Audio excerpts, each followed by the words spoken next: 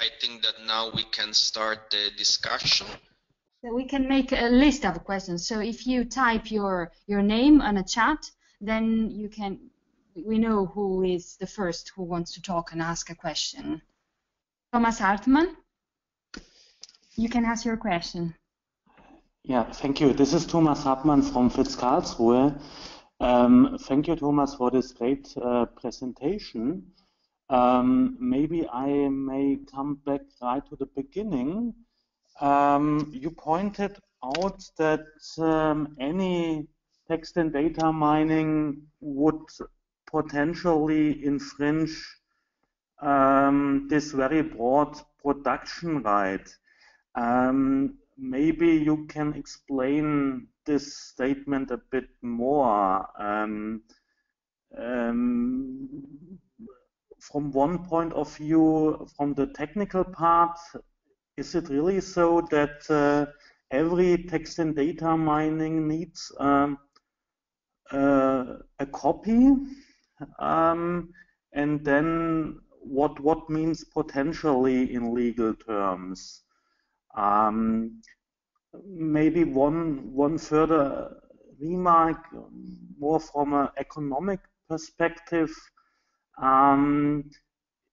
Maybe there is also the risk of a double tipping, as we speak that we want to do text and data mining on text and data corpora that usually are already licensed. So even if a copy is needed, technically, the copy is already licensed, so wouldn't we pay double? But the main question is, you pointed out, any text and data mining potentially infringe copyright because this production right would be infringed. Maybe you can explain this, please. Yeah, thank you very much for the question, Thomas. I think it's a very good point that needs to be clarified.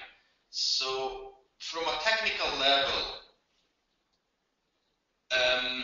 many, if not all, so there are, as far as I can tell, but I'm not a technical person, so more detail on the technical dimension eventually.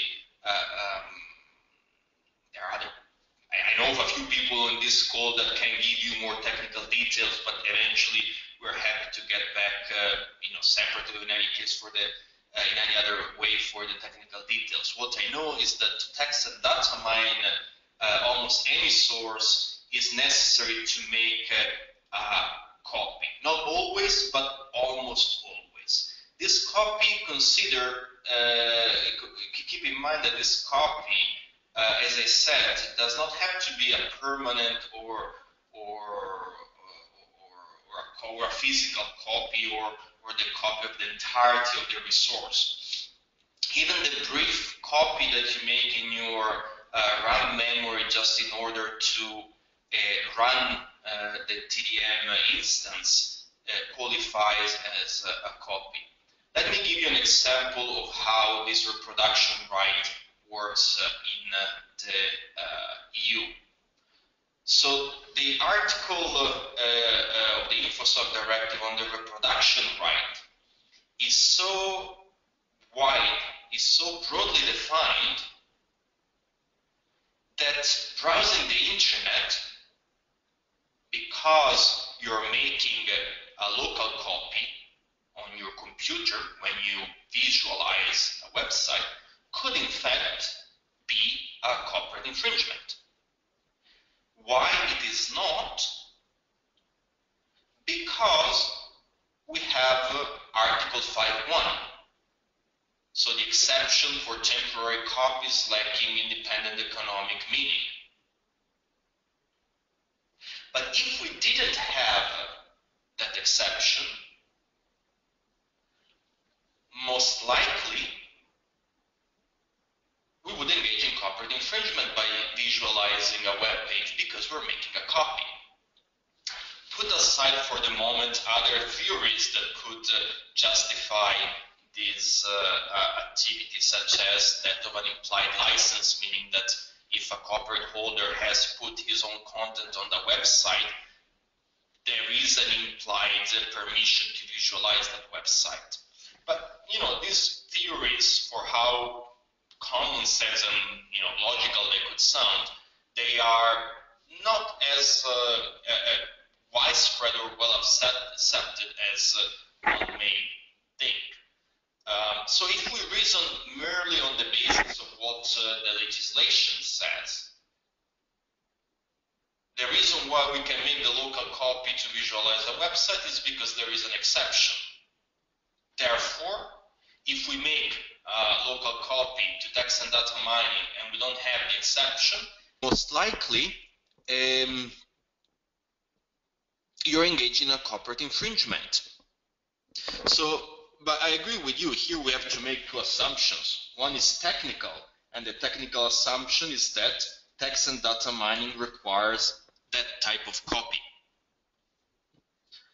And the other one is that by doing that copy, we are infringing, but that's less of an assumption than a statement of facts, we're infringing the reproduction right, unless we're covered by an exception.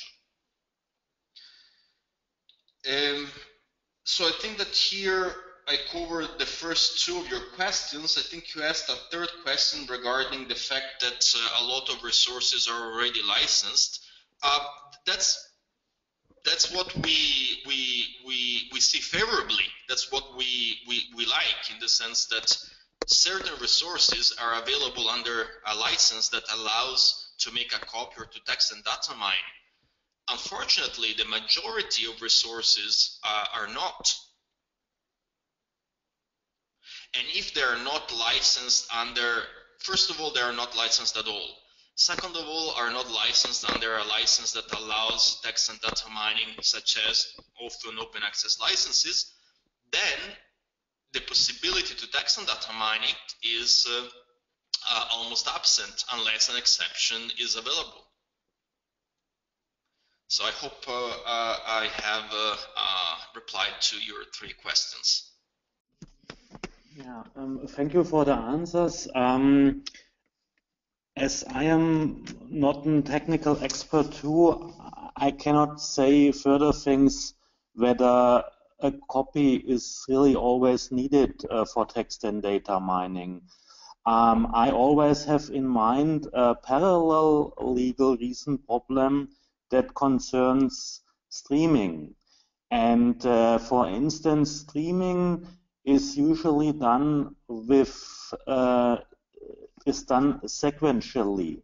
So you always have only a sequence of the copy and never the whole copy or a larger part in copy. And maybe the main text and data mining methods will work the same, and then you never have the need for a whole or for a larger part of a copy, although it's temporarily. That's the one thing, but I in this moment I don't know more to that.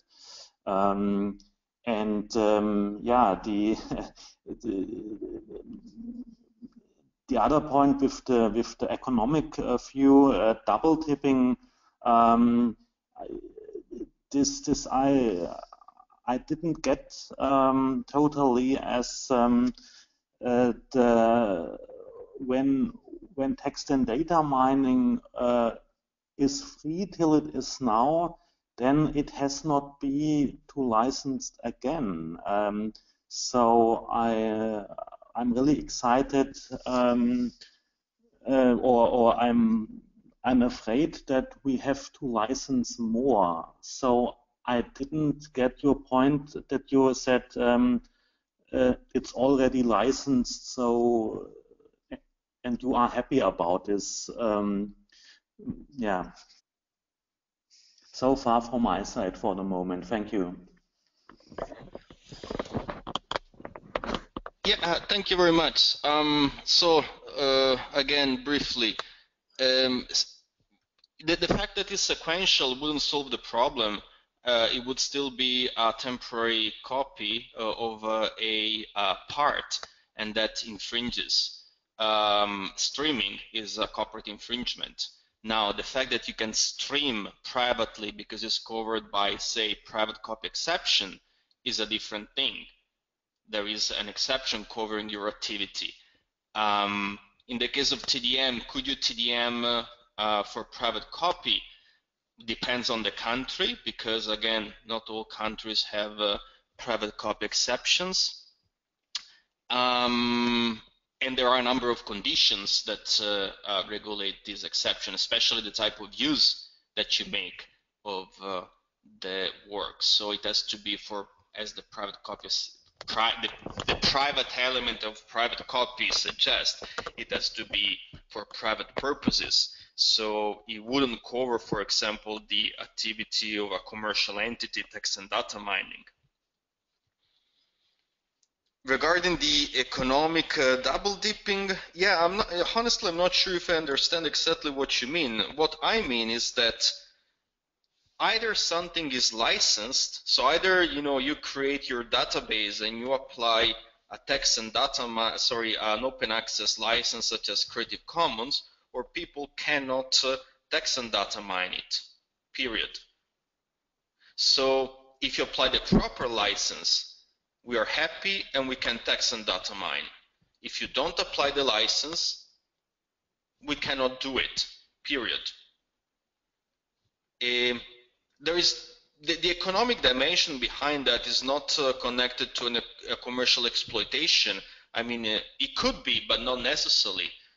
If you license your work under an open access license, you allow for any type of text and data mining activity. If this is done for commercial and non-commercial purposes, as long as the license doesn't forbid it, that's fine. So what we are prioritizing here are resources that are released under a text and a license that allow text and data mining. So here I'm not sure if I see the double dipping problem. So this is Richard Eckert Castillo from TU Darmstadt. I would just like to try to throw in 2 comments here. One is on the technical side, so whether or not data mining or natural language processing method requires a copy or a full copy depends really on the method. There are methods that can work in a streaming mode, and there are other methods, for example, there are other methods that require a global view of all the data because it needs random access basically to the data.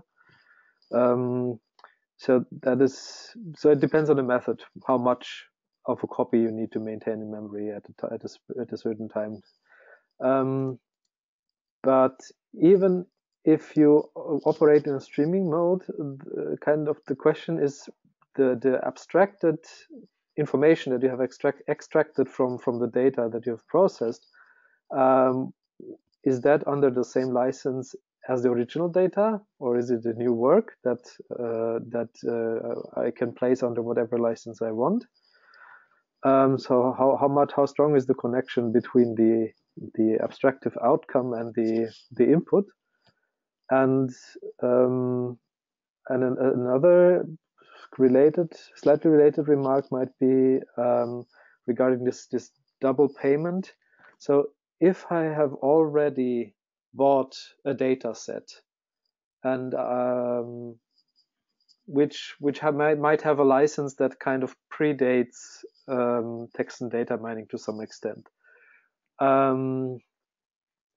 what qualities in the license would I have to look for in order to check whether this old license allows me to do text and data mining, or whether I actually have to go again to the license holder and basically request a new license which allows new things, and that would be text and data mining. So what are I think the question from Thomas Hartmann might relate to that. So like, what is the what are the actual properties that I have to look for in a license to determine whether I can do text and data mining? Does it explicitly have to say you can do text and data mining, or are there maybe other license elements that taken together allow the same thing?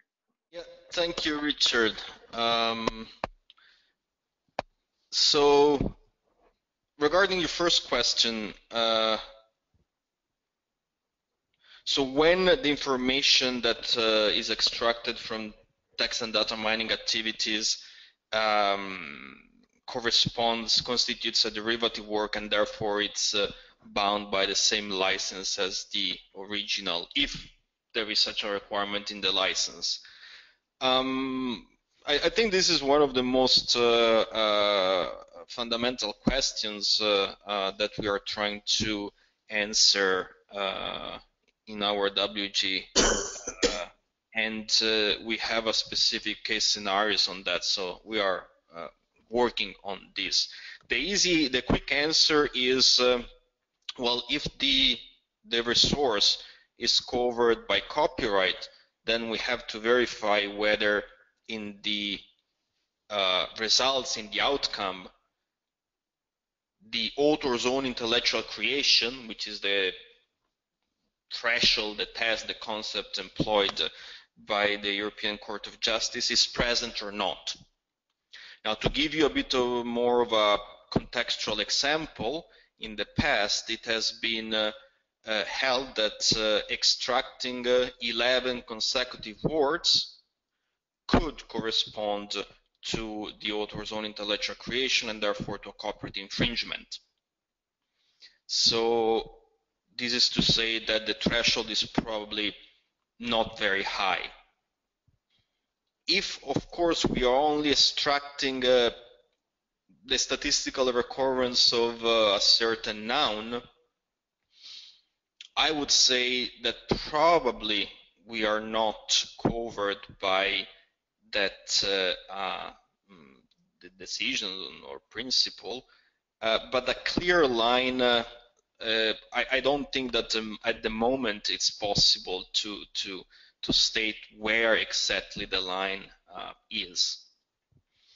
If the resource is protected by the sui generis database right instead of copyright, or in addition to, we also have to verify that the amount of content extracted, even if we're talking about non-original content, does not amount to a substantial amount, or eventually to a repeated extraction of insubstantial amounts, which can, again, I understand, be slightly tricky to quantify.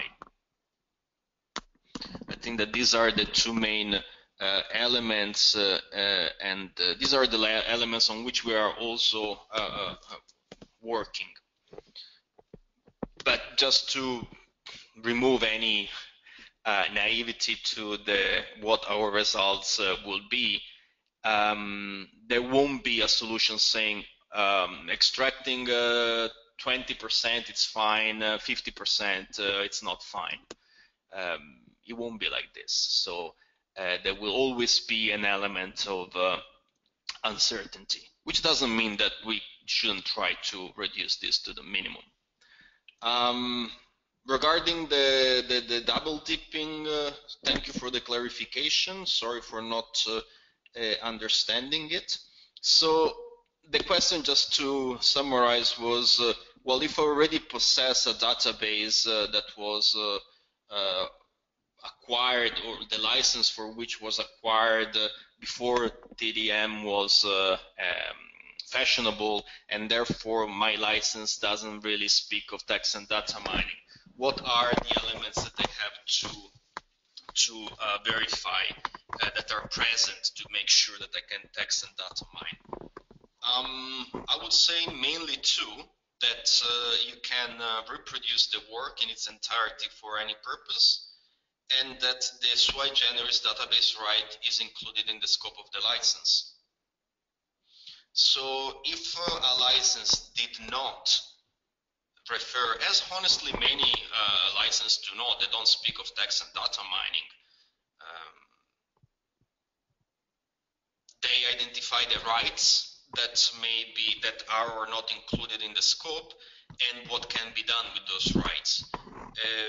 I think that in one of the documents that OpenMinTeD is preparing, we have identified, we broke down step by step all the requirements for a license. But I would say the two main requirements that I can think of now off the top of my mind are the fact that you can reproduce the work for any purpose, so the right of reproduction for any purpose, and that this includes also not only copyright but also any related rights, and in particular the sui generis database right. And obviously the right of redistribution would also make a difference, especially if you want to redistribute in certain ways the results when these results or outcomes are derivative work. There is now a question from Alex, University of Birmingham. How would the exception for TDM interact with other exceptions? For example, when researchers look to publish their output. Well, it really depends on the specific activity that one is carrying out. Correct me if I'm not interpreting your question in the right way, but depending on the act that you carry out, an exception can apply or not. So it is really contextual to what intend to do. So I'm not sure I understand the example when researchers look to publish, I think, their outputs. But in principle, this wouldn't really affect your ability to publish any output. Again, here we have the main issue connected to what is this output? Is it a derivative work or not? So to the extent to which it's not a derivative work, and let's say how I would like to see the exception operate, or from a normative point of view, I would say that there should be very few instances when these results or outputs should be considered a derivative work, and therefore bound or connected to the license, for example. But it really depends. So, for example, if we're talking of a database, and in order to produce your results, you are extracting and reproducing a substantial part, then most likely this won't be covered. It's not covered by the current exceptions that we have briefly seen. If these results are merely again, how to say, the extraction of information from the database or any other resource that you mine, but you're not reproducing for copyright purposes the author's own intellectual creation. Therefore, those consecutive 11 words of the case that we have exemplified, or a substantial amount of a database, then you should be fine in publishing those outputs from a copyright point of view. Maybe Lucy wants to intervene because she's posting some messages on the chat. If you want, you can unmute your microphone and speak, Lucy. Hi, Giulia. Hello, everyone. I just joined after another meeting, so thank you for allowing me to join even if late.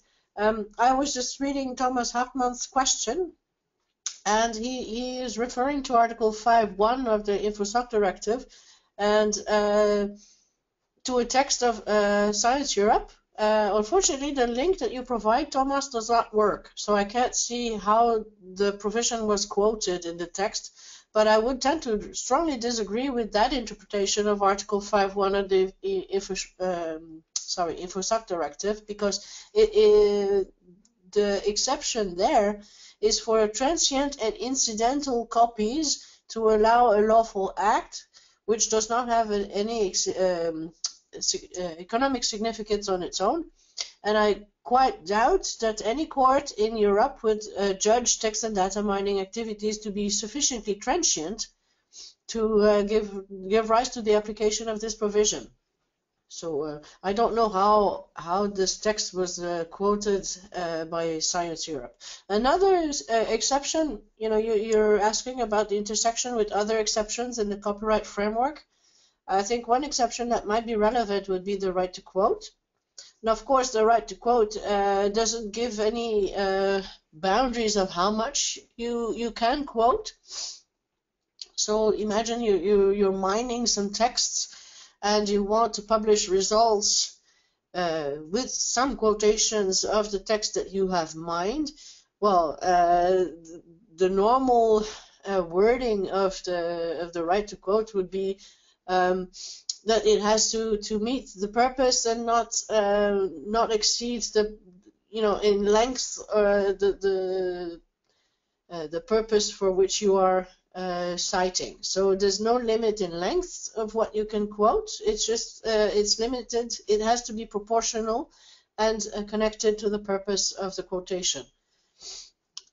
So yeah, that is about the only possible exception that I could think of that is relevant in this case. And the downside is that there's a right to quote on the copyright side of the framework, but there's no right to quote included in the database directive, for example. And you say, so the normal rules will apply. Well, yes, I think the normal rules indeed would apply. Of course, the first question you have to ask is, are you quoting for copyright protected content? If you're quoting only data, then it's probably not copyright protected, so you could extract data, but then you always need also to look at the licenses. It's a complex world. I don't know if anyone wants to jump into this discussion, but yeah, no, thank you, Lucy. I think it's very useful. I think we already largely covered most of the analysis on 5.1 that you have pointed out. I wasn't sure at the beginning because you referred to Thomas, so I thought I said something on 5.1, and then I saw the chat later on.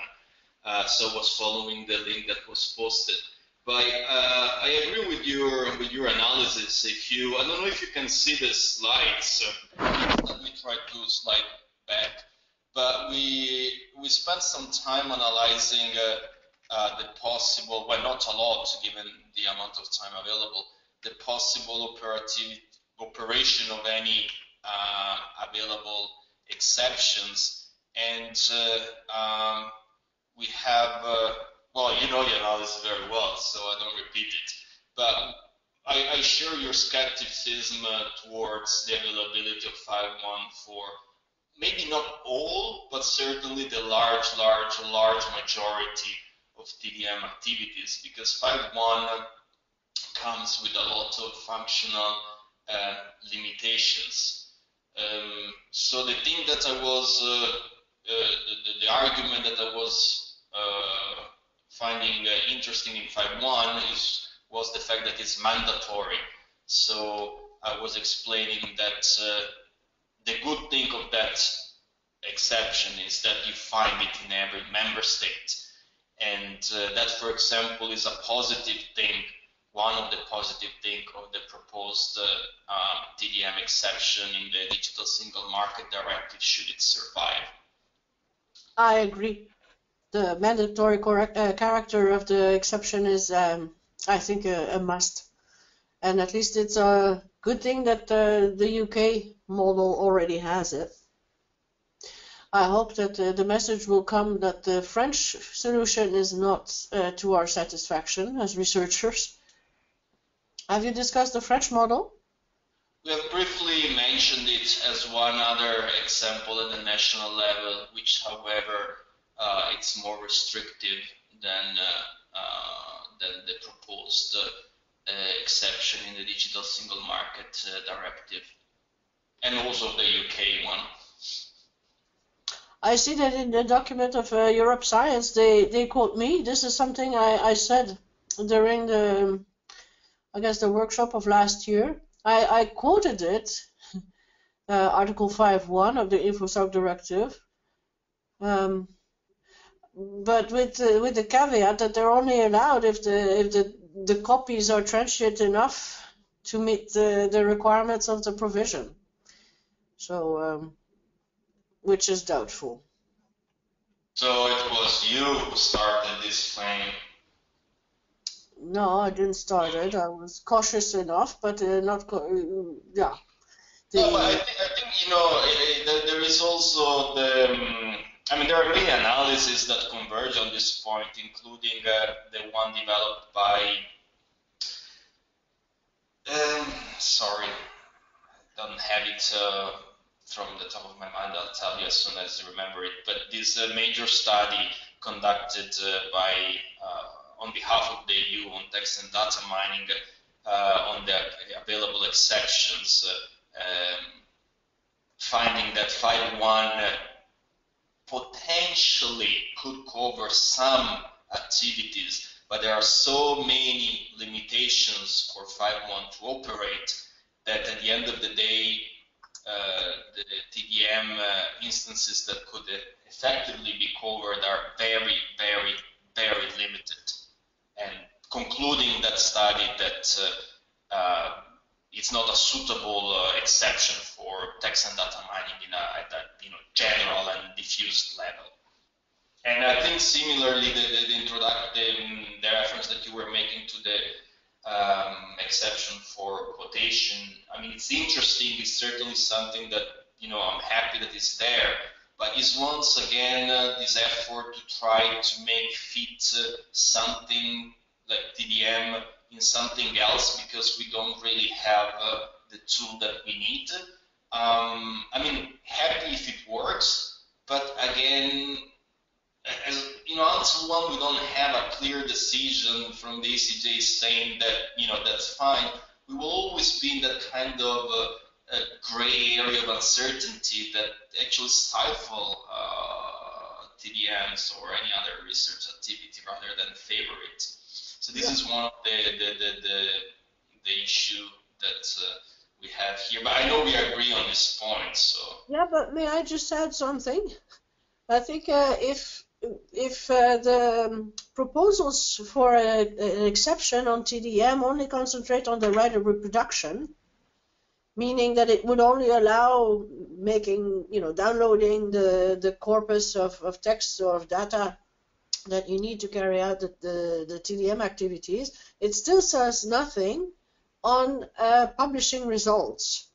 And if the provision that's intended by the European legislator only covers reproduction, you will still need at some point to have some leeway to publish results. And I think that there the right to quote might be useful. Okay. So unless we get the legislator to also include the publishing of proportionate amounts of research results as part of the exception, which I don't know. I don't see this happening. No, so as long as the intended exception in the legislative framework is centered on the right to reproduction, we will still need the right to quote for publishing results. Yeah, that's a good point. So to add on this, sorry, the study is obviously the Wolf and Partners 2014 study on the legal framework of text and data mining. The study that was referring to earlier on.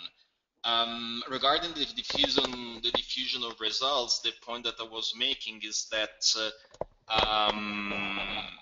yes, we have a problem with the redistribution right, and we have it when the result or the outcome of TDM is a derivative work, when these results do not carry any element of the original copyright or sui generis database right, we don't have this issue. An interesting element here is that if you look at the UK TDM exception and at the guide that the UK IPO issues, the use of results is considered to be not bound by copyright. And for me, this can be correct to the extent that results are not a TDM, are not a derivative work of the original either copyright or sui generis database right protected subject matter, or better, a substantial copy of the letter.